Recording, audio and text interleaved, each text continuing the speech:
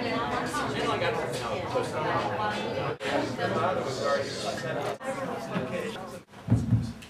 so welcome to everybody. So many of you are probably familiar with Ralph Bradley, but I assume not everybody. So let me briefly introduce Ralph Bradley to you. So he was born in November of 1923 in Smith Falls, Ontario in Canada, and he grew up in Canada.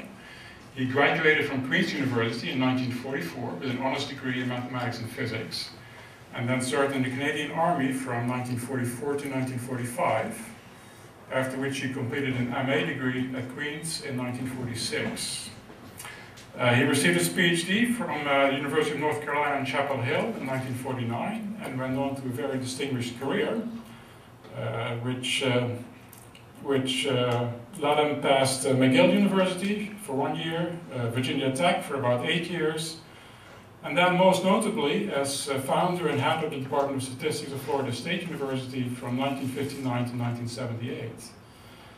He served on the faculty at the University of Georgia from 1982 to 1992, and he has a very impressive list of contributions to the profession, including many roles within the ASA, the IMS, the International Biometric Society, and the ISI, and including as president of the ASA in 1981.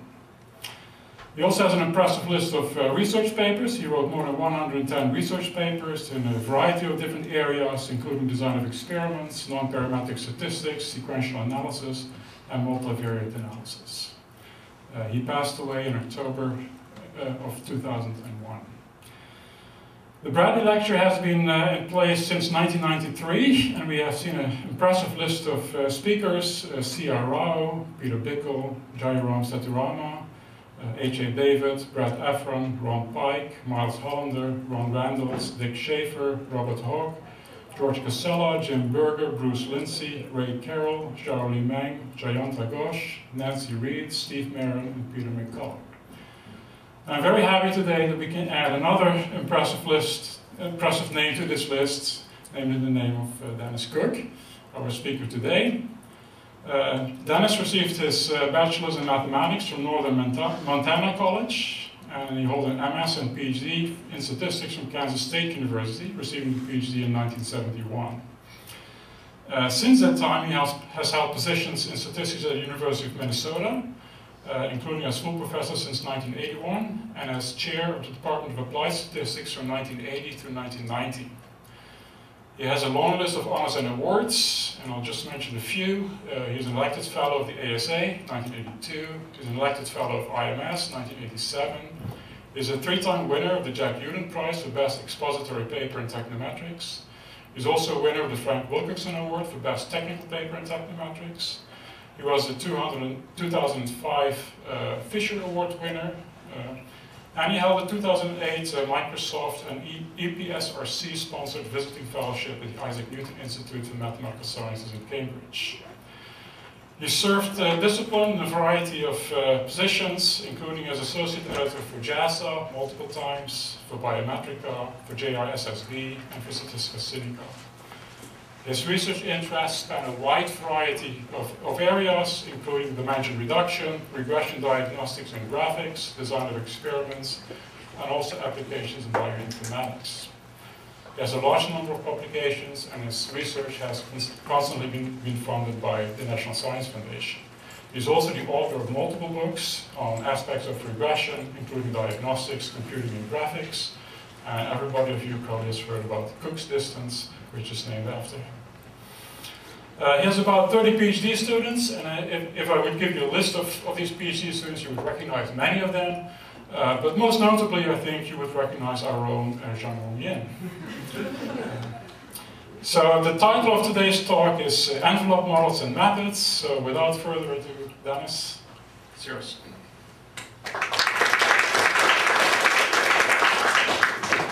Thank you, John, for that lovely introduction. Occasionally, if I break attention during an introduction like that and I come back, I wonder who they're talking about. It's a pleasure to be here to give the Bradley Lecture, to renew old friendships and perhaps to make some new friends. I actually knew Ralph Bradley, not well, but he tried to recruit my first PhD student to Florida when he was there, and things didn't work out so well and the student went to Harvard instead, but Ralph never sort of forgave me for that. John mentioned that Ralph had 110, I think you said, papers. For the students in the crowd that are used to working with tech and generating papers relatively easily, 110 is a lot because you wrote out everything by hand, gave it to a secretary, the secretary gave it back to you, you made the corrections. There could be 4 or 5 iterations with the secretary before you finally got a manuscript that you were happy with, and all of that could easily take 6 weeks to 8 weeks, depending on how many people managed to get their papers in front of you while you were correcting yours. Publication back then was a bit more laborious. Well, today we're going to talk about envelope models and methods, and this is really annoying. I'm going to try and move it a little bit. Yeah, maybe.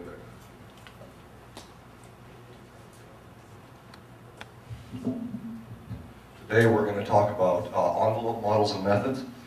The basic idea behind envelopes is to improve efficiency in multivariate statistical problems. You can use it in a variety of problems, and we're going to think primarily eventually about the multivariate linear model.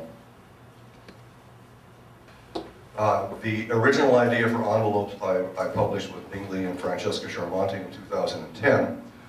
We're still learning about these things, and we're still figuring out what they can be used for, and I'm still more and more impressed with what you can do with them. So I'm going to be spending most of this talk on an introduction to envelope models and methods. Later on, we'll talk a little bit about recent developments, partial envelopes, and you can read this there for yourselves. But I will primarily stay with the introduction I expect. So let's consider the multivariate linear model. For the students in the class, if you've taken a class in multivariate, I expect that you've seen the multivariate linear model. This model is intended to be exactly as you have seen it in your coursework. So let's run through the items just to make sure we're on the same page. Y is a multivariate response vector, so we have n observations on a multivariate response vector. X is a non-stochastic vector of predictors that we assume without loss of generality is centered at 0. Epsilon is a vector of normal errors with mean zero and covariance matrix sigma. The assumption of normal errors here is not crucial for what I'm doing, but for an introduction to envelope models using the assumption of normality gives, I think, a rather crisp introduction that's easier to grasp at the first pass than if we abandon normality with all of the subsequent complications. Nevertheless, a little bit later I will be telling you how things play out with non-normality. But just remember that non-normality is not in any sense essential, but it's nice for a first glance. And I'm assuming that none of you have heard about envelopes. Alpha is the unknown intercept vector, beta is the unknown matrix of coefficients, and our goal is to estimate beta as well as we can. This model has been studied over and over and over again since the 1920s, and it's amazing that anyone could find anything new to say about this model. Nevertheless, I think that what I'm going to have to say does play out in a certain novel way. So to understand our take on this model, let's consider the response vector. And let's imagine that some linear combinations of the response vector do not respond to changes in the predictors. If you change the predictors, some linear combinations of the response vector are distributionally static. Their distribution does not change as you change the predictors. And that requirement comes in 2 aspects. That distribution of those linear combinations can't change marginally, and they also must be independent of the other linear combinations. So you can't be losing any, those linear combinations won't furnish any information either directly or indirectly through other linear combinations of Y. Now if you imagine that scenario, then what happens is those linear combinations of Y are in effect irrelevant for the purpose of estimating beta. On the other hand, they can bring a lot of extraneous variation to the estimation of beta. That means if we can somehow identify those kinds of linear combinations and properly set them aside during estimation, we can drastically improve the efficiency of the estimate of beta. Let's try and put some symbols to those ideas. So we're going to let gamma and gamma 0 be an orthogonal matrix. We're going to think of gamma transpose y as being the material part of y. That's the part of y that responds to changes in x. We're going to think of gamma 0 transpose at y as the immaterial part of y. That's the part of y that doesn't respond to changes in x. And it doesn't respond in the following way, that the distribution of gamma 0 transpose y given x is exactly the same as the distribution without conditioning on x. So there's no effect of x on the distribution of that linear combination. Similarly, gamma 0 transpose y has got to be independent of gamma transpose y given x. So there can be no leakage of information from the material part to the immaterial part. Now, if you have those two conditions holding, then we're going to let B be the span of beta, so it's the subspace spanned by the columns of beta. In this particular case, gamma is not identified, so don't think we're going to estimate gamma. If you think of the driving equations just below point number 2, if I multiply gamma on the right by any orthogonal matrix, those equations are true if and only if the transformed equations are true. So there's no way we can identify gamma, but we can identify the span of gamma. And it's the span of gamma that we call the envelope. Now, why we call it the envelope isn't intended to be clear from this particular slide, but hopefully it will become clear as we go along. This is just a first introduction or a first look at how things work. Nor does this slide give you a proper definition of an envelope, but it's again a first look at how things operate. Then the span of gamma 0 is the orthogonal complement of the envelope. So this, in as short a slide as I can muster, is the basic idea behind what we're doing. So now, keeping this in mind, let's think of a simple problem. So here we have a multivariate problem with two responses, y1 and y2. So r is equal to 2 in this case. The predictor is binary. It takes on a value x equal to 0 and x equal to 1. So you can imagine that you're doing an experiment and x equal to 0 means untreated, x equal to 1 means treated, and you're measuring on each experimental unit two responses. The only reason I'm using two responses and a binary predictor here is because I can draw graphs easily. So now imagine this kind of scenario. And before we go to envelopes, let's imagine how a standard analysis would work. Now what we're going to do is we're going to consider comparing the means on the horizontal response on the y2 response. So our goal for the purpose of this plot is going to be to compare the population means on y2. The standard analysis under the model that I had would do the following. It would take each sample from those two populations and it would project it down onto the horizontal axis. Now, if you imagine projecting many data points down onto the horizontal axis, you'll get curves that look something like that. Those curves overlap quite a bit. And it's going to take you a pretty large sample size to be able to tell that the population means differ on the y2 variable. Okay? They do differ, you can see it in the plot, but nevertheless, the way the variation is arranged, it's going to take a large sample size. And for students in the crowd, you would do the test on the horizontal axis using just a usual two-sample t-test. All right, so there's nothing different here so far than probably what you've seen in your classes. On the other hand, envelopes work differently. So let's do the same problem and now see how an envelope would behave. I've marked on this graph the envelope and its orthogonal complement. Now remember the two conditions for the envelope. We have to have the distribution of gamma 0 transpose x independent of x. If you think of the two populations, imagine projecting them onto the orthogonal complement of the envelope. Okay? The orthogonal complement of the envelope is, well, that's really weak, is there. It runs in this direction. You can see it here. It runs in this direction. If you project the two populations onto that envelope, onto the orthogonal complement, they're going to be exactly the same. The distribution doesn't depend on x when projected onto the orthogonal complement of the envelope.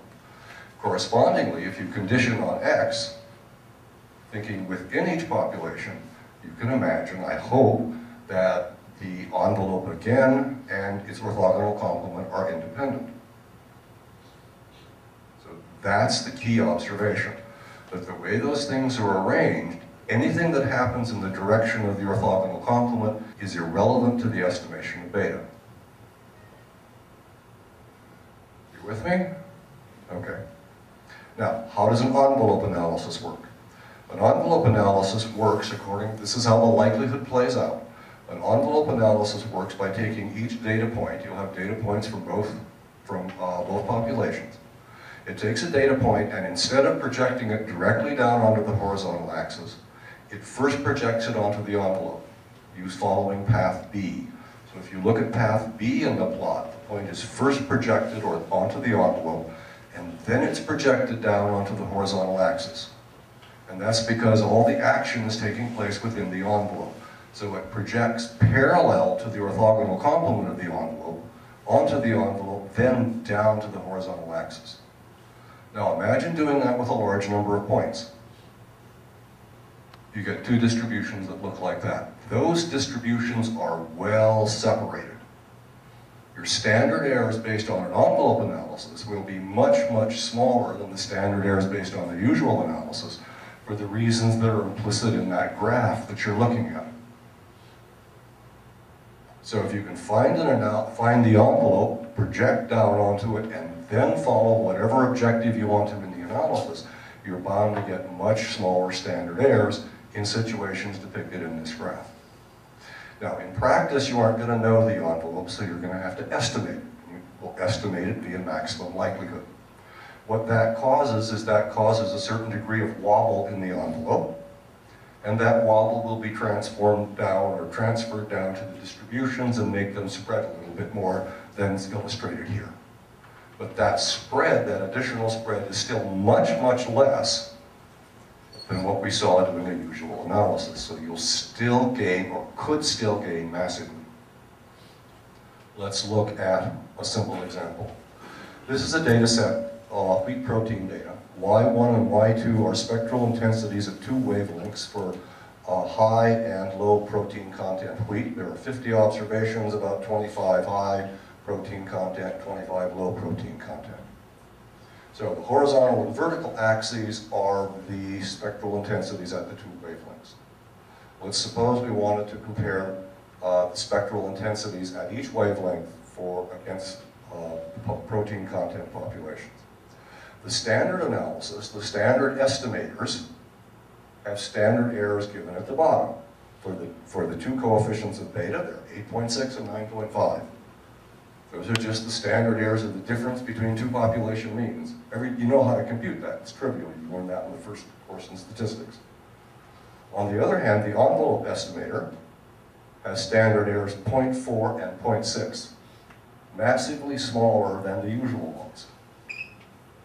To appreciate how much smaller the standard errors are, we could ask ourselves the following question. Suppose I was going to do a standard analysis, not an envelope analysis. What kind of sample size would I have to generate in my standard analysis to achieve the standard errors that are displayed there in the envelope analysis? The answer is you'd have to have a sample size of about 20,000. With a sample size of 20,000, 10,000 from each of the two populations, and doing a standard analysis, you'd come up with standard errors of about 0.6 and 0.4. So in effect, we've got an efficiency increase that's incredibly massive in this particular case. So now let's come back to the, incidentally, if there are questions as I go along, please feel free to ask. Let's now come back to the driving statements for the envelope. This is a review of a previous slide. So we have gamma transpose Y, gamma 0 transpose Y, and the two requirements that are listed on the slide. Now the question arises, how do these things play out in terms of the model? We started off with the regular linear model. If I take these conditions and incorporate them in the multivariate linear model, what does the resulting model look like? Well, here's now a formal definition of the envelope and how it plays out. We begin with the model under point number 1. That's the one we saw before. We have to choose gamma so that it contains, so that the span of gamma contains the span of beta. That's one requirement on gamma. Its span must contain the span of beta. So we can always write beta as gamma times a coordinate vector or a coordinate matrix eta, right? That's a requirement for the conditions that we saw before. In addition, sigma has to be decomposable in the way indicated there. We have to be able to decompose sigma into its projection onto the envelope and the orthogonal column. Now, it turns out that that requirement, that decomposition requirement, is a necessary and sufficient condition for the span of gamma for the envelope to be a reducing subspace of sigma. And to remind you, under definition 1, I have a reminder about what a reducing subspace is. R is a reducing subspace of M if MR is contained in R and MR perp is contained in R. Yes? What is sigma matrix? Oh, sigma is the covariance matrix of the errors in the linear model. Yeah, that was several slides back. I should have put a reminder on this. Anything else? So we have a multivariate linear model, the one displayed at the top. The errors are R by 1 vectors, and sigma is their covariance matrix. So sigma is a R by R covariance matrix of the errors. Standard multivariate linear model. Now, there could be several gammas that satisfy the necessary conditions under points 1 and points 2 and 3 at the top of the slide. To make that unique, we define the sigma envelope of beta, represented by the symbols that we've already looked at. We define that as the intersection of all reducing subspaces of sigma that contain beta.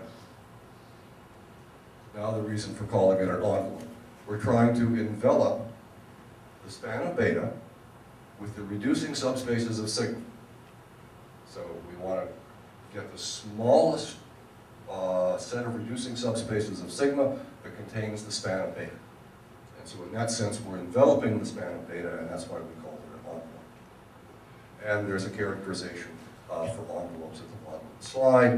You can characterize an envelope as the subspace sum of the projections of the span of beta onto the eigenspaces of sigma.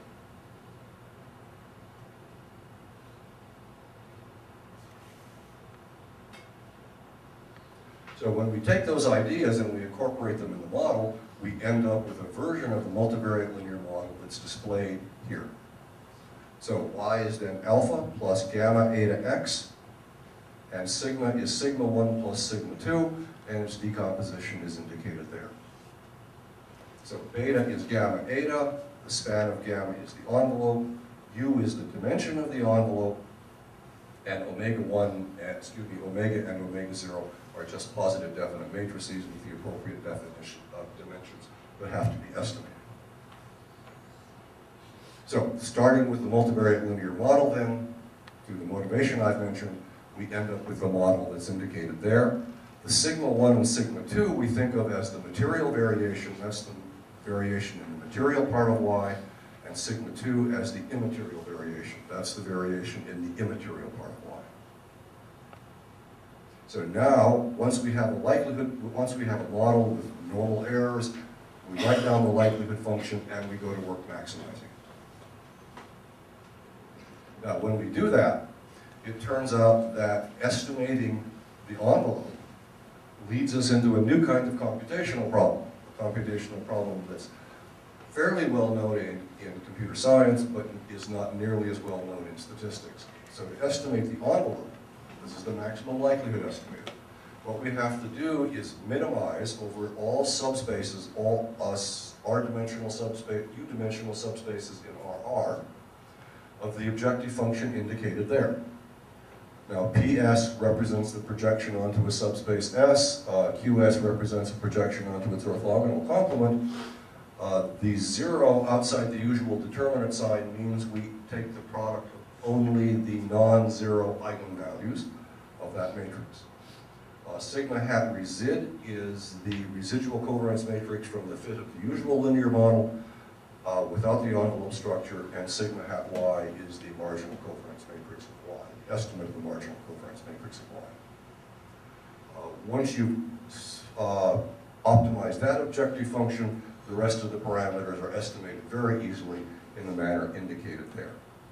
And I'll just mention one, beta hat, the envelope estimator of beta is obtained by taking the usual estimator of beta, here I've called it beta hat OLS, and projecting it down onto the estimator envelope, which is exactly what we saw in that little graphic that I showed you. I'm not going to talk much about estimating U, because U is estimated using traditional methods like likelihood ratio testing, AIC, BIC, whatever. So here are a couple of results. The envelope estimator is always more efficient than, or as efficient as, the standard estimator asymptotically. So asymptotically, we lose nothing, and we could gain a lot. When do we gain a lot? We gain a lot when the norm, think of the norms under the remark as the spectral norms, when the spectral norm of the material variation is a lot less than the spectral norm of the immaterial variation. So if you've got a lot of immaterial variation in your problem, you can gain massively. So here's another example. This one is the heights of boys and girls, and those boys and girls happen to be 3 of my grandchildren. So this is part of a study to follow boys and girls over time and measure them on various characteristics each year. So remember the motivating picture that we had. So here is the heights of boys and girls. Boys are blue, girls are red, at ages 13 and 14. Okay. Now, suppose we wanted to compare the heights of boys and girls at age 13 and age 14. Because the norm of the material variation is a lot less than the norm of the material variation, we would expect massive gains, and in fact we do get massive gains. The standard error ratios, the standard error for the standard model and for the standard estimators and the envelope estimators, those ratios are 8.49 and 8.66. Again, we get really massive gains in the standard errors. And you can see why that data follows exactly the same pattern as the motivating plot that we showed you before. Now, there are other ways things can happen. Suppose that our two populations look like this. So the projections that we use are projections A and B. Now in this case, the immaterial variation is small relative to the material variation. All the important variation runs this way along the plot, the immaterial variation runs this way. And because of that, when you look at the two projections on lines A and B, they're very close. Now in this case, we would still gain asymptotically, but the gain wouldn't be much at all. So there's our heights of boys and girls at ages 17 and 18. They follow a pattern exactly like the previous schematic I showed you. The immaterial variation is 0.16, its norm. The material variation has norm 118.7, and the standard error ratios are virtually 1. So here you gain nothing. But asymptotically, you're also guaranteed not to lose anything. So the situation here is, for this kind of analysis, is in some cases you're going to gain massively with envelopes, and in other cases there's going to be very little gain, and you don't really need them. That's a common kind of situation in statistics. Think of simple linear regression. Occasionally we will add quadratic or polynomial terms, and we will get a large benefit to our analysis. But we don't always need to do that. In some cases, a simple linear regression model is all that's needed. So it's like that. In some cases, an envelope isn't always needed. It doesn't always give you gains, but asymptotically, you'll never be worse. Actually, I did apply this in some of my applications with my clients. There were a couple of the clients that found it very interesting that I could assure them that every single linear combination of y responded to x. And there weren't some linear combinations that were, in effect, deadwood in his measurements. You can always also study the standard errors by using the bootstrap, and here is here are various standard errors using the bootstrap, the envelope model, and the standard model. And you can see that the bootstrap gives a really good, in this case, gives a really good representation of the asymptotic results. So in small samples, if you're worried about the accuracy of the asymptotic results, you can simply apply the bootstrap in a standard way and use it in the standard way. Here's another example. This is an example of New Zealand mussels. The response variable consists of the logarithms of shell height, shell width, shell length, shell mass, and two more, muscle mass and viscera mass. X is again binary. It's the presence or absence of pea crabs living in the mussel shell. So the idea here is to see if there's any difference in the physical characteristics of a mussel depending on whether or not there's a pea crab living in the shell. And on the right of your screen you see a picture of a pea crab, and on the left you see a picture of a mussel. In this case, U was inferred to be 1. The material variation is about 1.19. The immaterial variation is 0.07. So we don't expect any gain here by using envelopes, and the answer is we don't get any gain. The standard error ratios are about 1 again.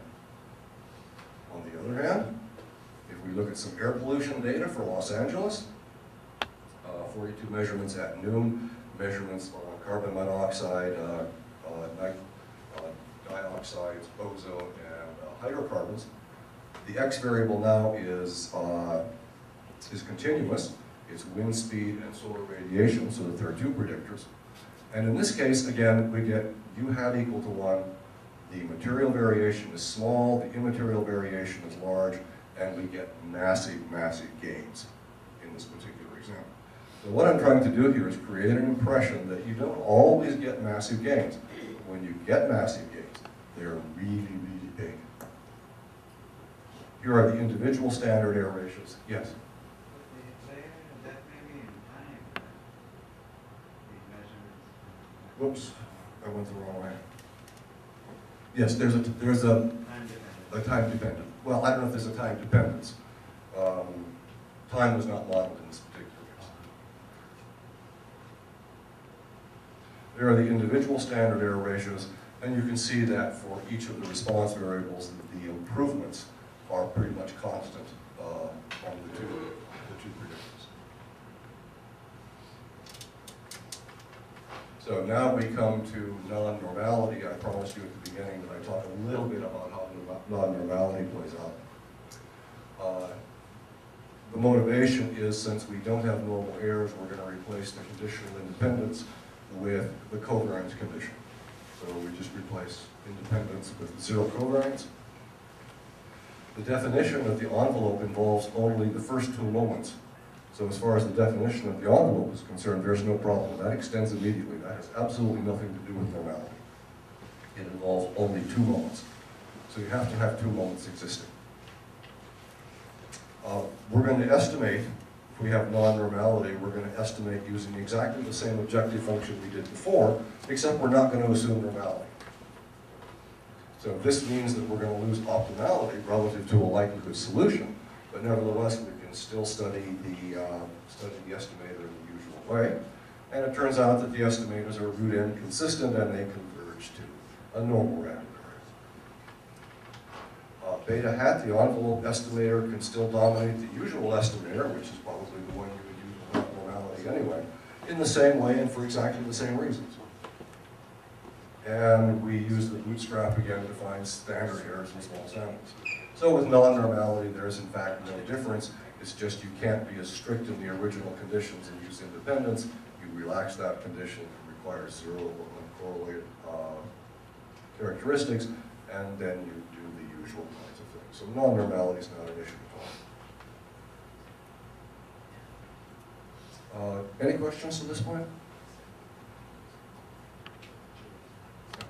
So you mentioned N of sigma 1 and sigma 2. So those sigma 1 sigma 2 are depending on the use of the ratio of gamma. Yes. Gamma is small and for the motivation. Not necessarily. The dimension of gamma is pretty much irrelevant. what it depends on is the relative sizes of the material and immaterial variation. So gamma has to have dimension R. You have to have some reduction. But it doesn't matter if there's a lot of reduction or just a little reduction. It depends on the sizes of the immaterial and material variation.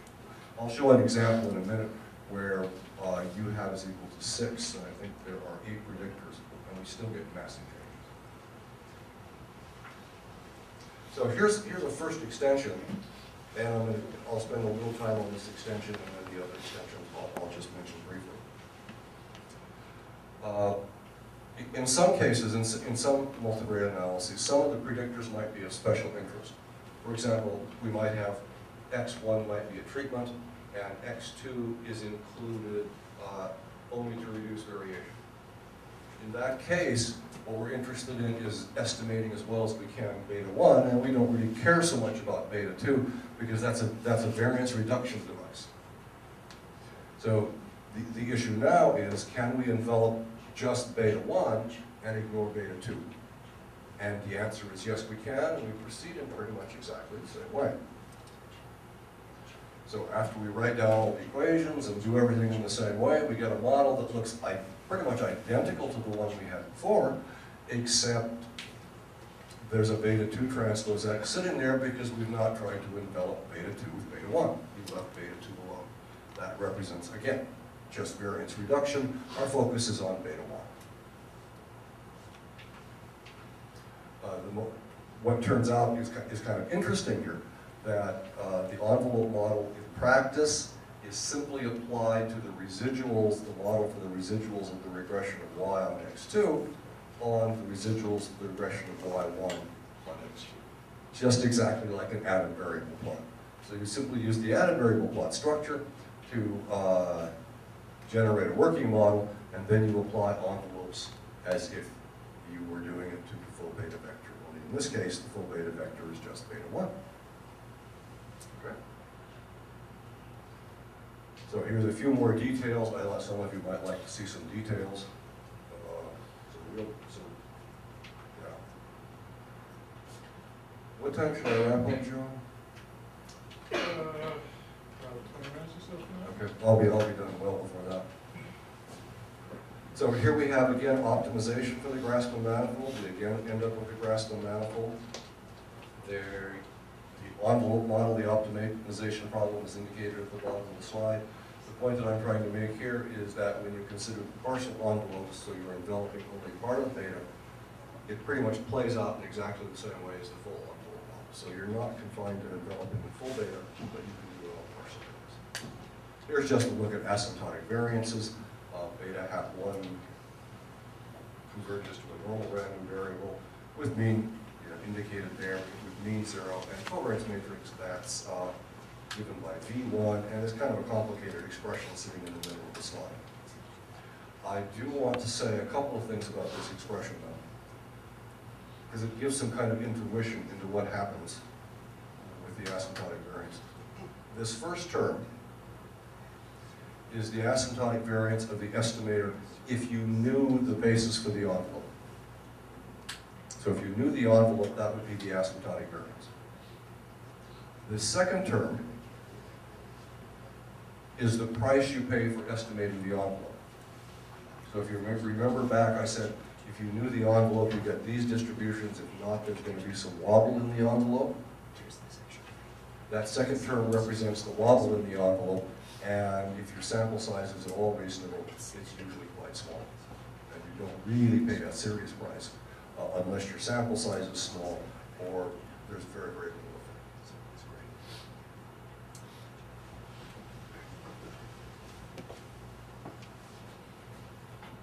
So there's where we were. Thank you. There's where we were, just talking a little bit about asymptotic variances. The proposition, partial envelope estimator is always more efficient than or as efficient as the standard estimator asymptotically, so we're coming up with the same sorts of results that we did for the full envelope estimator. So here's an example. This is an example on paper fiber. The response now is for paper properties, breaking strength, elastic modulus, stress to failure, and burst strength. And X is 3 fiber properties, the arithmetic fiber length, long fiber fraction, and the fine fiber fraction. So we have R of 3, we have 3 responses, and we have 3 predictors. The envelope model, we inferred U is equal to 2. The material variation has relative size, size 4.95, immaterial 1.01, and there's no difference again in the standard errors, essentially. Now that's if we fit the full envelope model. On the other hand, if we chose to focus on one of the predictors, fine fiber fraction, so now we're enveloping only one of the predictors, then what we find is U equal to 1, the dimension of the envelope is equal to 1. But now, the material variation is a lot smaller than the immaterial variation, and we gain massively again in terms of the standard errors. We gain a lot. The standard error ratios being 6.8 to 63.6. We've also looked at other extensions. We have an extension for heteroscedastic error structures, so you don't have the same variance in the 2 distributions represented by this, and the pattern again is the same. You can see the 2 projections, everything plays out in the same way. The asymptotics are different, the calculations tend to be more complicated, but the basic idea plays out the same way. Scaling.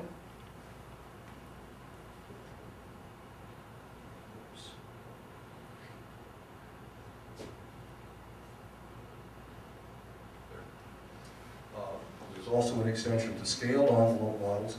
If you have a case where it doesn't appear that the envelope is doing you any good, sometimes you can simply rescale one of the variables, bring things back into line, and again get massive gains in efficiency.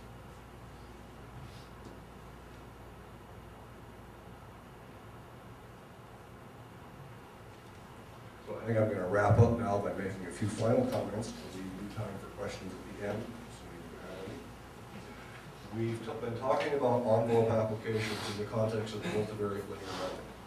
But it turns out that envelopes seem to go everywhere in multivariate analysis. And in particular, we've recently completed a study on envelopes and partial least squares. It turns out that partial least squares, that methodology, partial least squares regression, has as its nucleus an envelope. We were able to show that partial least squares, multivariate partial least squares, is at its core trying to estimate an envelope. That's what drives it. It's trying to estimate an envelope exactly as defined here. And it's estimating that envelope with, as it turns out, quite a crude moment estimator. If you pit partial least squares against the envelope estimators that we've been talking about here, we do much, much better in virtually every situation you could think of. Now, the situation is different there because for partial least squares focuses mainly on reduction in the predictors, not in the response. So here we would be applying envelope methodology to the predictors, not the response. But nevertheless, the ideas are all the same. Everything plays out the same way. And it turns out, I was surprised, that's why I'm dwelling on this. And it turns out that partial least squares is in fact envelope methodology that uses crude moment estimators, uses crude moment matching to get an estimate of the envelope. If you use more intelligent estimates of the envelope, you in fact do much better in both prediction and estimation. Other places where we might think about envelope problems, large n's, small n, large p problems. We haven't really tackled those yet. I think there's a role for envelopes in dimension reduction generally, but again, we haven't tackled that. Classification for functional data. Here we come back to partial least squares, because in a couple of recent papers, Peter Hall and his co-authors argued and spoke strongly that partial least squares regression does really, really well when attempting to classify functional data. Now, partial least squares does well when classifying functional data, and partial least squares is at its core an envelope method, then we should be able to do better classifying functional data if we replace partial least squares with proper functional envelope methodology. Nonlinear regression, that's another place where envelopes can be applied. Principal component analysis, it turns out that there are envelope extensions of principal components. So you can take principal component analyses, and instead of using the usual kind of analysis, you can extend that using envelope ideas and get what you could call principal envelope analysis, or principal envelope components, that extend principal components and reduce principal components in certain very, very special cases. So you do the same kind of reduction that you would do with the principal component analysis, except you're using an envelope story. And with that, I think I'll close.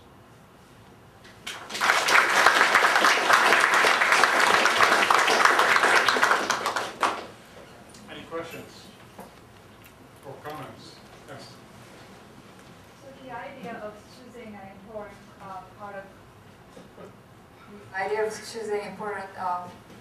portion of y side that's necessarily related to x, and I was wondering if there's any intrinsic connection to the canonical correlation analysis.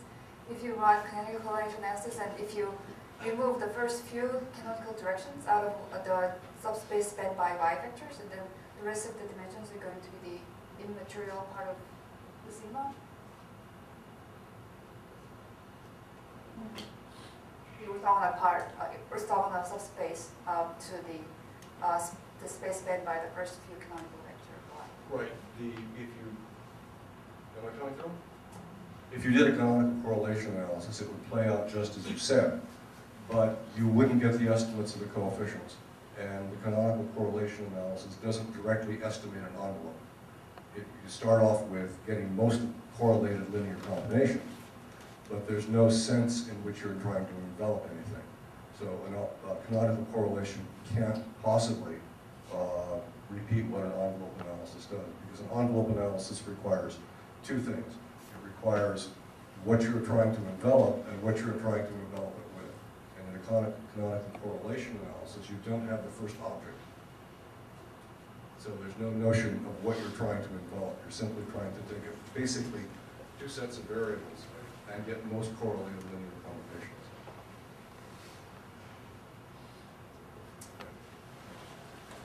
Question along those lines, but it's a different question. Since the methodology of material and material, you had y on one side, x on the other side. It looks to me would be a good thesis problem to look at both y and x having immaterial parts and try to develop some sort of a canonical analysis with that. Yeah, I agree completely, and I have a PhD student doing that now. Oh. Too late. Yeah, I agree completely. That's an important problem, because what we've done is, what I've showed you is reduction of y. If you reduce x alone, you end up with something that's better than partially squares. It's what partially squares is trying to do. But now if you reduce both x and y simultaneously, what do you get? The answer is, I don't know. But I really think it's an interesting problem. My second question was, what if you were to sort of assume that the epsilon is not necessarily multivariate normal, probably 95% of the time multivariate normal plus some t distribution or whatever, something heavy tail, and how does it impact the eventual estimate of beta n? The careful answer is, I don't know. My expectation is that it would mess it up a lot. And you would need to do that properly. You'd need to replace the maximum likelihood estimators, or OLS estimators that I was using, with a robust version. But I expect if you did that properly, you would end up coming up with the same results. But yeah, if you throw a little contamination in, a little bias in the air, stick some heavy tails on, then my expectation is you're not going to gain much, because the envelopes would be really messed up by the few outline points that are scattered on.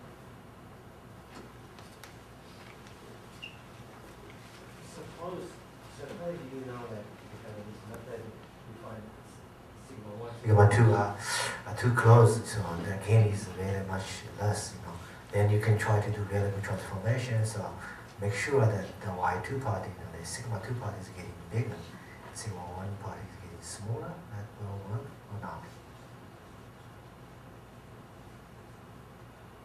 I'm not sure what No, you have this problem, you calculate sigma 1, sigma 2, the gain is, the ratio is very close to 1, right? So you now have a sigma 1 part, sigma 2 part, now you do the variable transformation for Y1, Y2. So try to make the variance for the sigma 1 part smaller, sigma 2 part bigger. Does that help? I'm not sure. I see your point, but I hadn't thought about it before.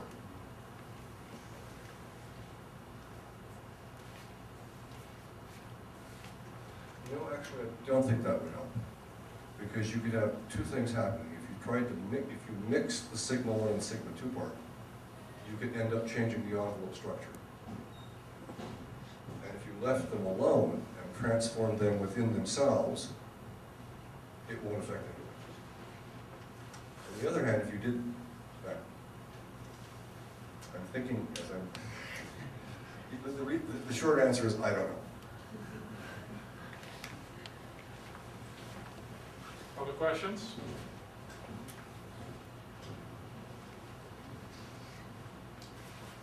If not, then let's thank the speaker one more time.